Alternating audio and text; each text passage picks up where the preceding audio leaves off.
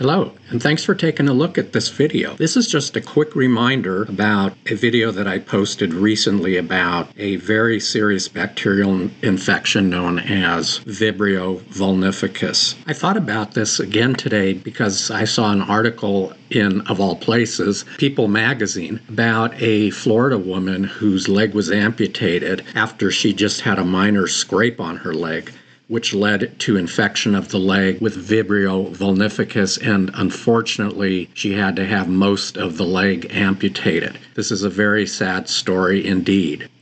Debbie King is a 72-year-old woman from Florida who went through a life-changing experience she never could have imagined. It all started with a seemingly harmless scrape on her leg. Just a couple months ago, she was swimming in the Gulf of Mexico when she scraped her shin while she was climbing back onto a friend's boat. Although she initially took care of the wound, it developed into an infection that eventually required amputation above her knee. After the amputation, doctors found that the infection with this bacteria actually had spread throughout her bloodstream, which is a very dangerous and life-threatening condition called sepsis.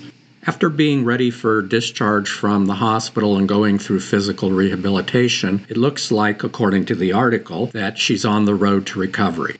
About a month ago, on September 15th of this year, I posted a video about this very topic, Vibrio vulnificus, as well as talking about other Vibrio bacterial infections. If you'd like to learn more about this infection, take a look at my video posted about a month ago called Stay Informed, Insights on Shellfish and Seawater Health Advisory about Vibrio Vulnificus Bacteria. I'll put a link to the video right here. And thanks again for watching.